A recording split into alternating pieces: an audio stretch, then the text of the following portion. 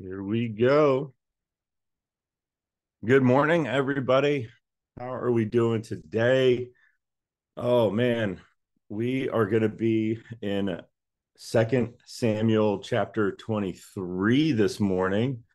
I hope your Thursday is already starting out great. There hasn't been too much already because it's very early. But man, yeah, we are jumping into Second Samuel chapter 23 today. I'm excited to dive into this with you this morning. Um, and then we're going to see what we have that God has for us and his word. There's some good stuff in here today. Um, and so I'm really excited about that. I hope your week's going well. Let's talk about some announcements real quick before I got one more minute. Um, and so, as this weekend's coming up, we are enjoying on Saturday for all my veterans out there. This Saturday, it is Veteran Smile at Brickworks Dental. Derek Pham, Navy veteran and dentist, owns Brickworks Dental there and does this once a year where he puts on free dental care for all military veterans of all branches for that day. He has taken care of me. He's taken care of so many veterans on that. And so we have a team that is out there during that time to help host, to help love on them, to help bring up the name of Fusion Church to those as well, because we know that we need more than just dental care in our lives. We need spiritual care as well. And so we're excited to have a team of Fusionites out there to help support. And then many of our Fusion individuals that are veterans themselves will also be getting dental care from there. And so if you're looking to support or just go out and say hi and shake hands with the men and women that have definitely sacrificed themselves to do a great job for this nation. Go on out Saturday at Brickworks Dental itself, specifically between 8 a.m. and 2 in the afternoon. And so then we have this weekend service. And then next week, October 29th, we have our friends and family weekend. And so we're excited for that as well. As we get into friends and family, we have all of our trunk or treats. We have a huge explosion of trunks that are going to be out there. We're looking at roughly about 30 trunks that are going to have candy and all sorts of really fun decorations. I'm just going to shout out already just to help let you know, my man Gary Doan is doing a trunk that is a McDonald's drive-through. So it's gonna be hilarious. Like there's some really cool designs. That's one that I just think is really fun. And so you won't want to miss it. And then on top of that, and it could have already changed, but the last time I checked my list, we have 22 people signed up for baptisms at just the EHT location. And then I know Cumberland County, talking to my man, Pastor Jason over there, and he's looking at, I think the last number he told me was about 8 or 9 or so at Cumberland County. So we are looking at close to 30 people across Fusion Church getting baptized that weekend. What a celebration to come out for. So you don't want to miss that. But let's get into today. Let's get into this morning. We have 2 Samuel chapter 23 today that we're going to be diving into. And so let's pray and then let's see what God has for us this morning. Now, Father, we just come to you with open hearts and minds. We just come to you with ourselves just this morning, wanting to hear from you, wanting to understand what your word has for us this morning. Lord, as we continue to just walk and journey with you, we just pray for your guidance. We pray for your wisdom. We pray for your comfort and care over us as we walk through situations. Lord, we just want to hear from you today. We just want to sit at your feet as your children. And Father, I just surrender myself to you as I normally do, that this is your word and not mine. So teach me as well as you teach us everybody else through your amazing word. Lord, we just love you and we pray all this in your mighty name. Amen. All right, let's dive into Second Samuel chapter 23. I'm reading out of the NLT, but I'm going to also dive back into the New King James Version for a couple areas in here after, and I'll point those out that I really think it brings out certain aspects of what is getting talked about in here um, in a really good way. But let's go through this. There's also a long list of names. I'm not going to read that part, but you'll get the gist of like what that list of names is for and what it's symbolizing, basically. All right, verse 1. These are the last words of David. David, the son of Jesse, speaks. David, the man who was raised up so high. David, the man anointed by God of Jacob. David, the sweet psalmist of Israel. The Spirit of the Lord speaks through me. His words are upon my tongue. The God of Israel spoke.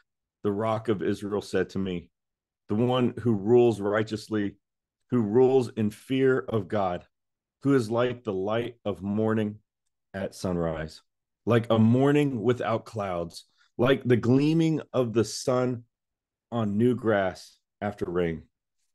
It is not, is it not my family God has chosen?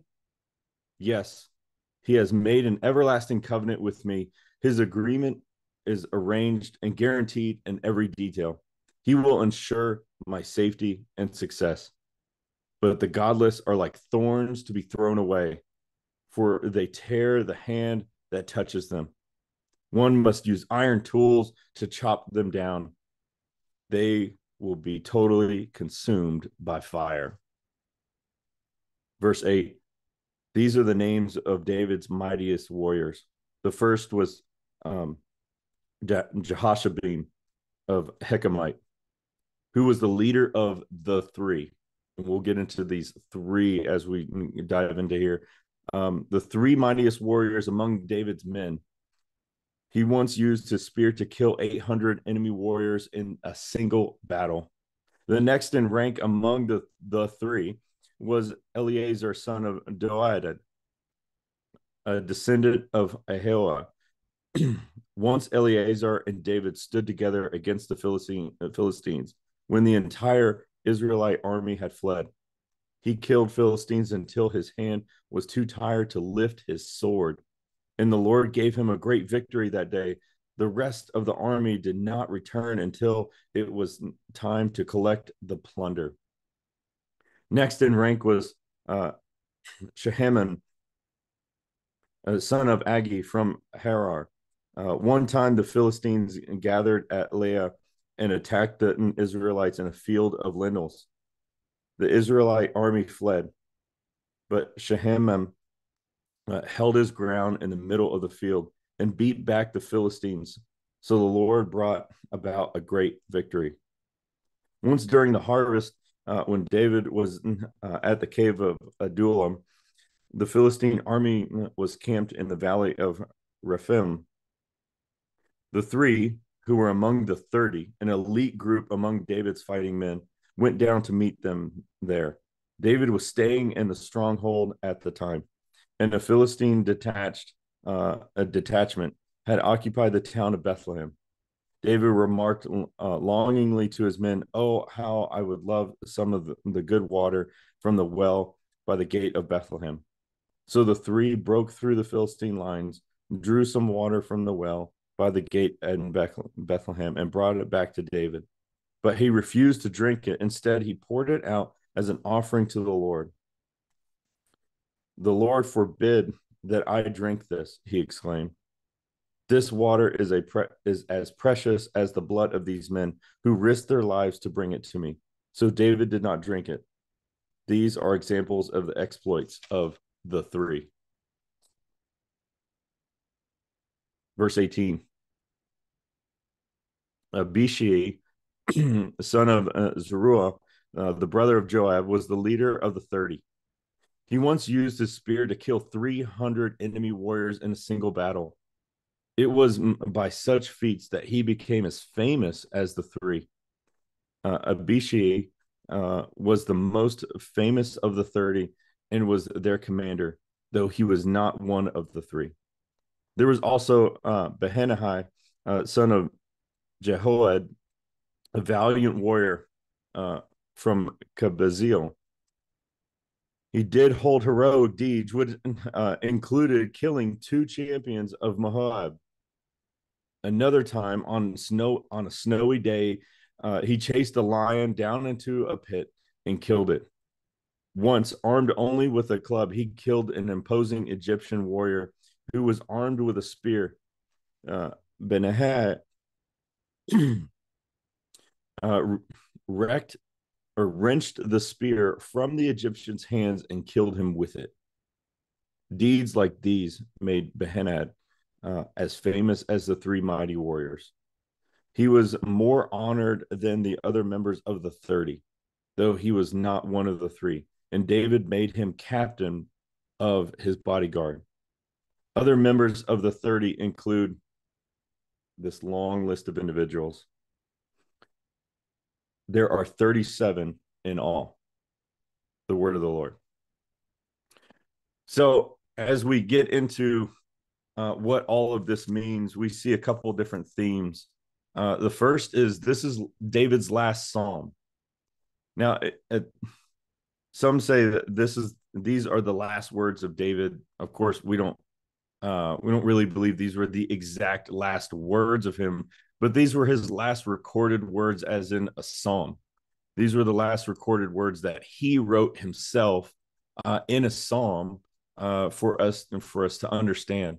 He's reflecting on his life because he's near the end of his life and he realizes that. There is, of course, still some more stories. There's still some more as not only we go through here, but even in First Kings and First Chronicles. But we can see that David is near the end of his life.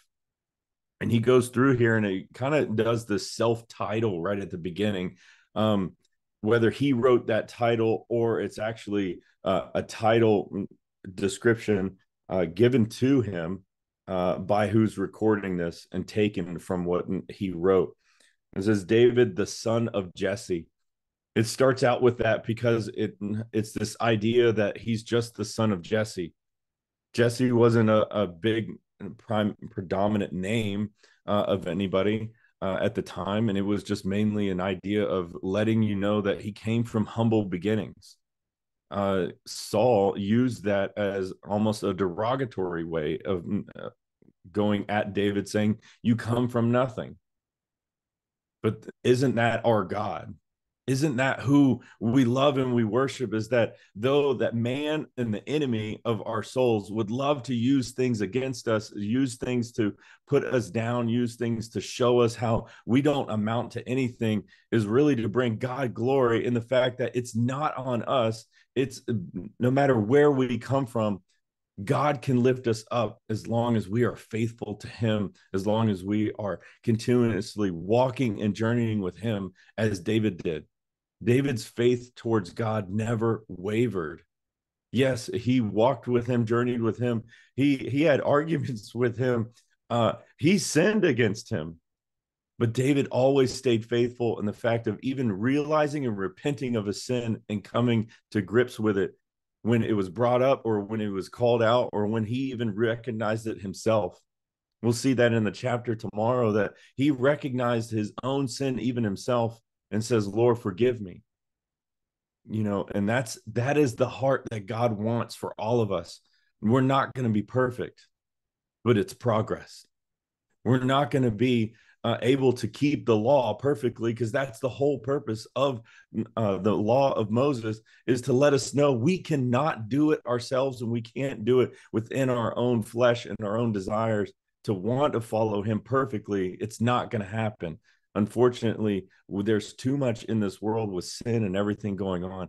And so we must have a savior. We must have our faith. We must have repentant of heart. We must be in communion with our Lord.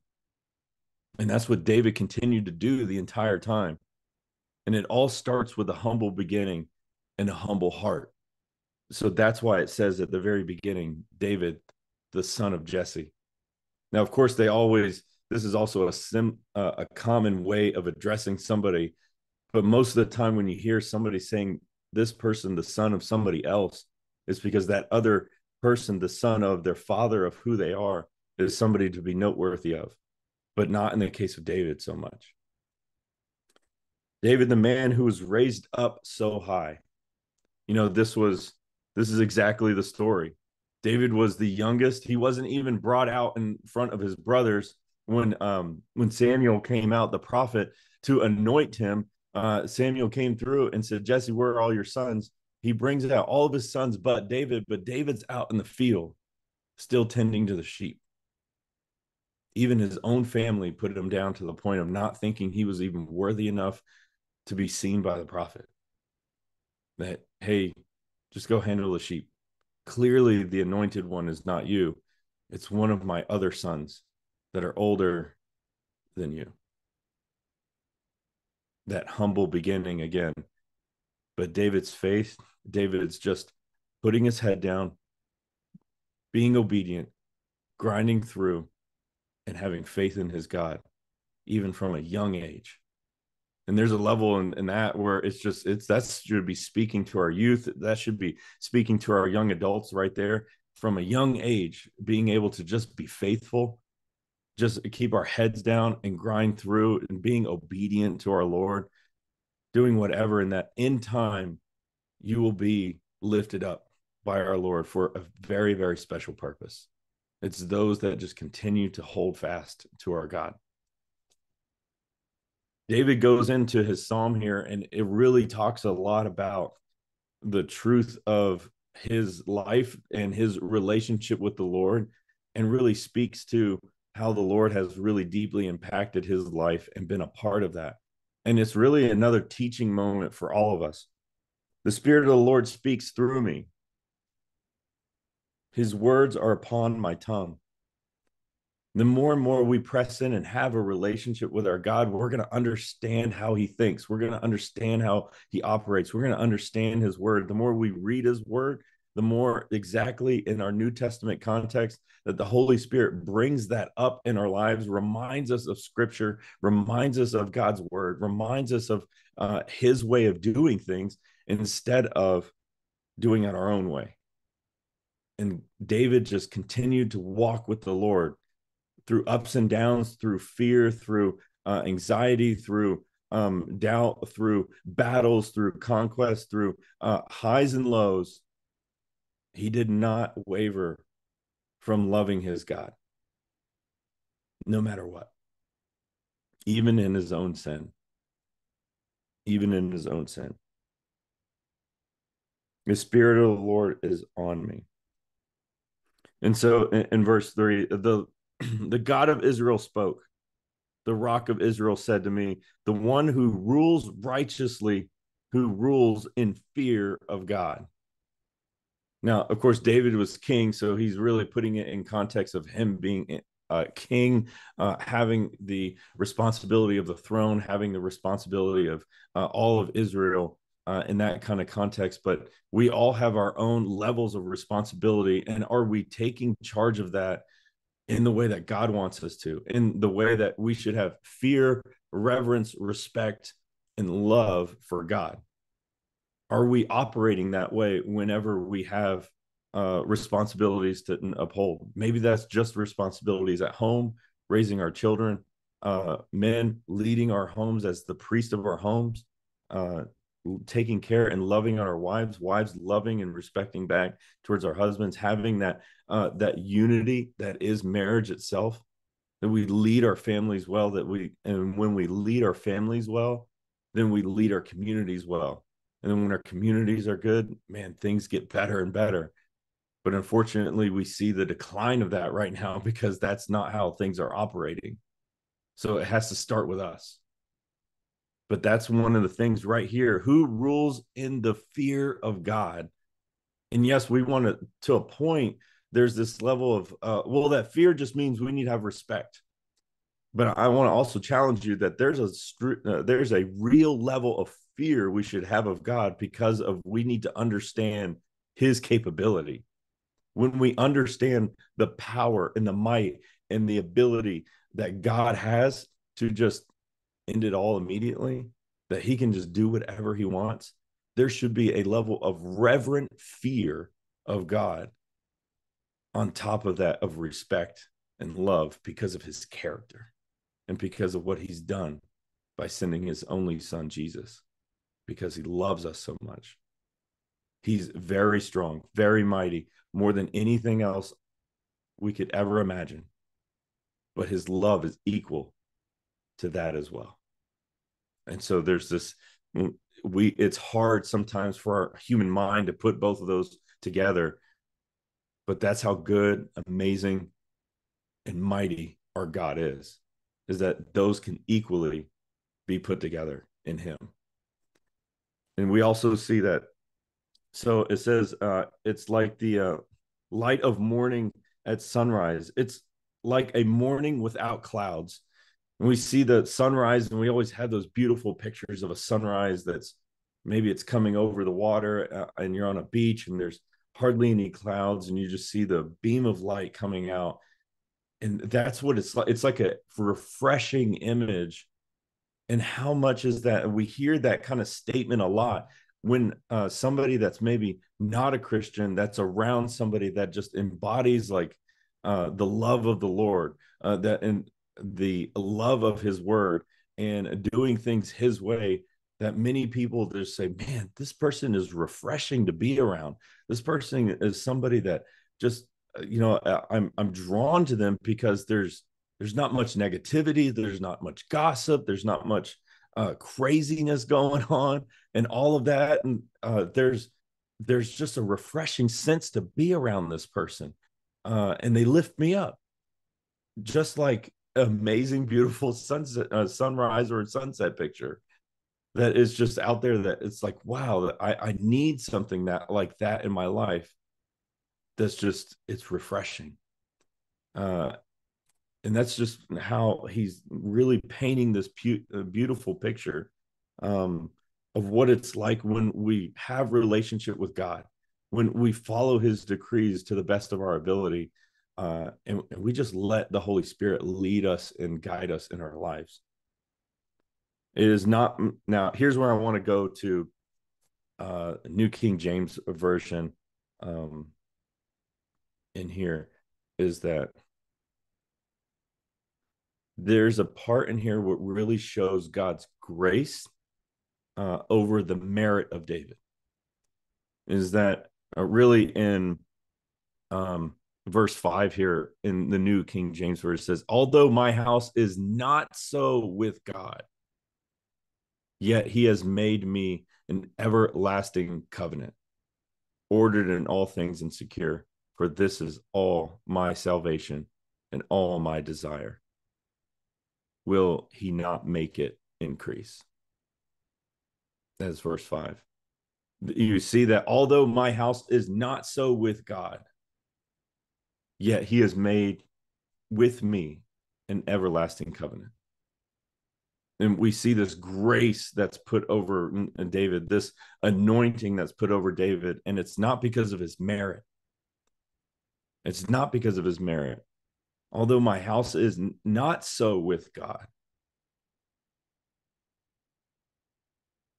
that's the grace that our God has. Sometimes some people want to try to challenge the Bible and say, well, we hear all this grace really talk all in the New Testament. Where's the grace in the Old Testament? We fire and brimstone and judgment and everything. And right here is an example. If you really read God's word, the amount of grace he has, that this is by grace, this is by faith, this is not of our works, so any man can boast, says the Apostle Paul. That's our God. The character and nature of God is still intact from cover to cover of his precious word right here. And we see that in how he's treated David. And we see that this covenant, of course, has come true in the person of Jesus Christ coming to earth through the bloodline of David, both through his stepfather and mother Mary.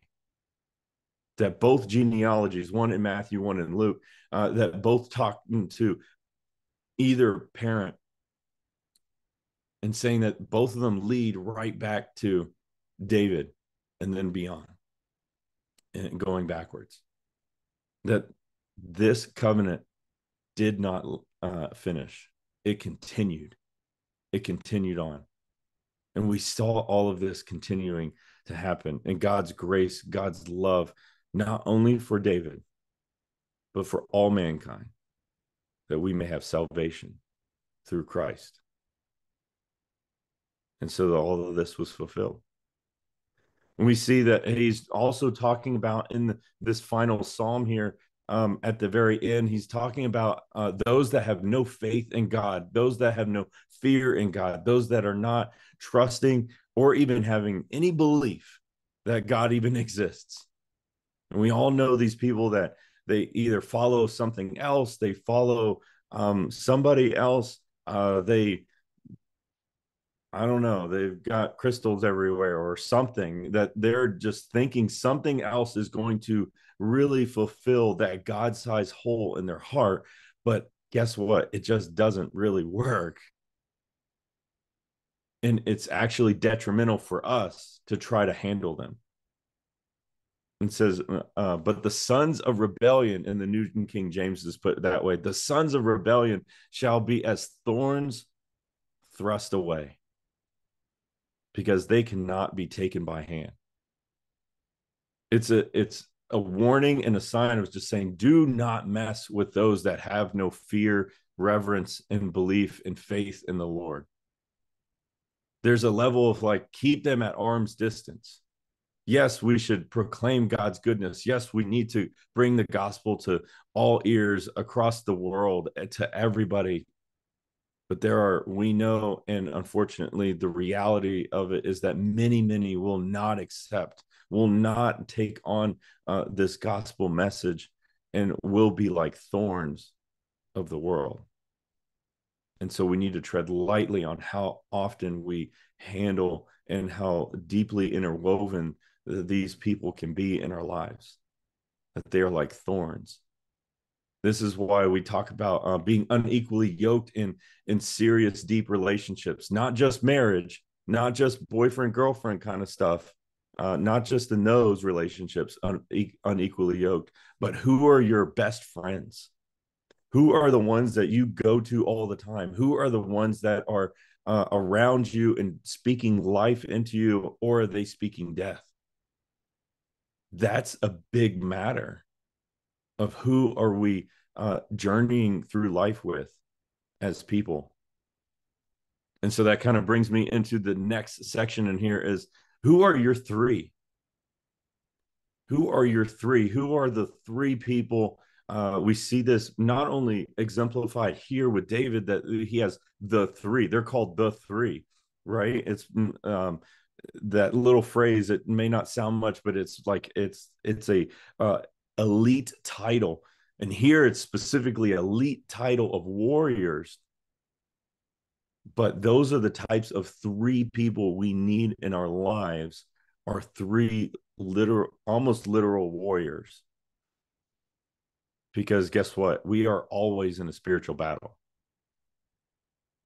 We're always in a spiritual battle all the time. The entire time that we are breathing on this earth, there is a spiritual battle going on around us. And so we need to make sure that our three closest around us are warriors.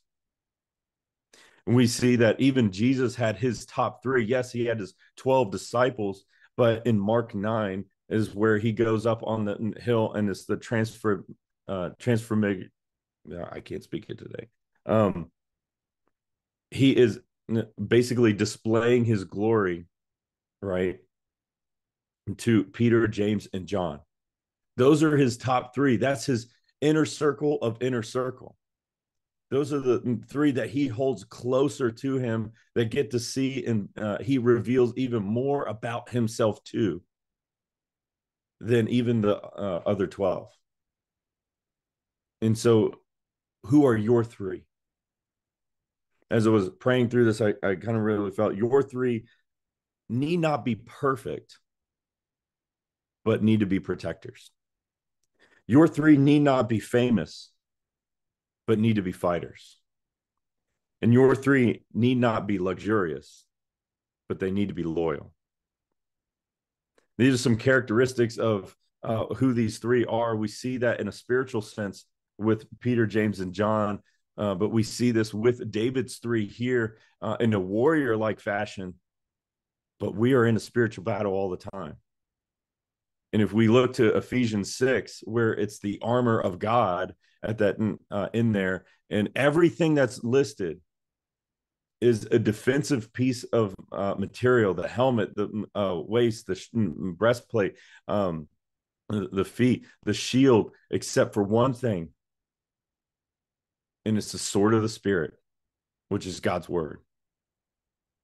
And so, yes, we need to have swords. And one of our greatest swords is right here. This is like the number one thing that we need to be pressing into, that we need to be learning from and understanding. And that when the Holy Spirit brings up his word to us and reminds us in the certain circumstances, it is a weapon for us to use.